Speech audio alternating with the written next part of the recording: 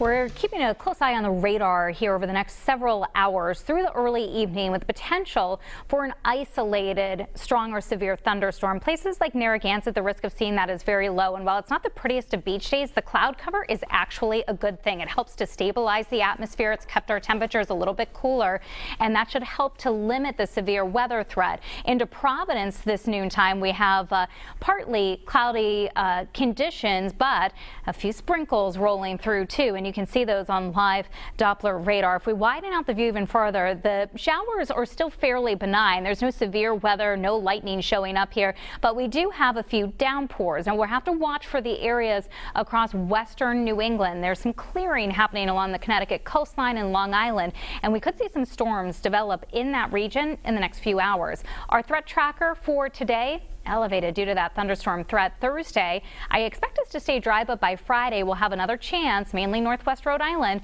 for an isolated late afternoon or evening thunderstorm.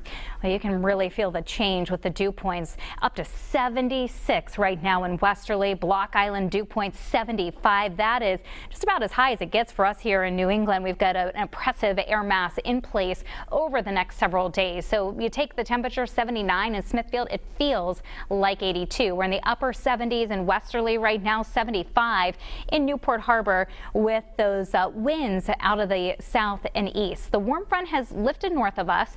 That has unleashed all that muggy air, and it's here to stay over the next few days. In terms of where we could see severe weather, the higher risk is in the areas of yellow, and then going down from there, dark green, with a lower risk of severe storms the farther south and east that you go. So here we are in those northern Bristol and Providence counties across eastern Massachusetts, inland areas, western Kent County, watching for that potential thunderstorm. Now the forecast shows here, this is an hour by hour high resolution forecast where most of the storms don't hit us. In fact, there's a higher risk in western Massachusetts and Connecticut and only a low risk here in the northwestern part of the state. So from Providence south and east, I don't expect any severe weather today.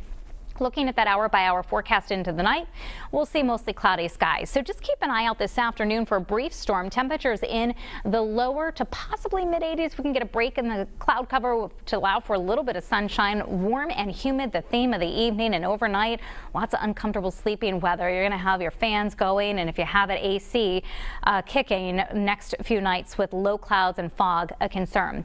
So while Thursday is a dry day, I do expect to see some building surf and the potential for rip currents, a higher risk of rip currents at our area beaches. And it's not just for tomorrow, but over the next few days. So 82 for today. We jump up to 89 for your high tomorrow with the heat index. We're going to be feeling like we're in the lower to mid 90s. It's hot, humid with that isolated thunderstorm threat on Friday.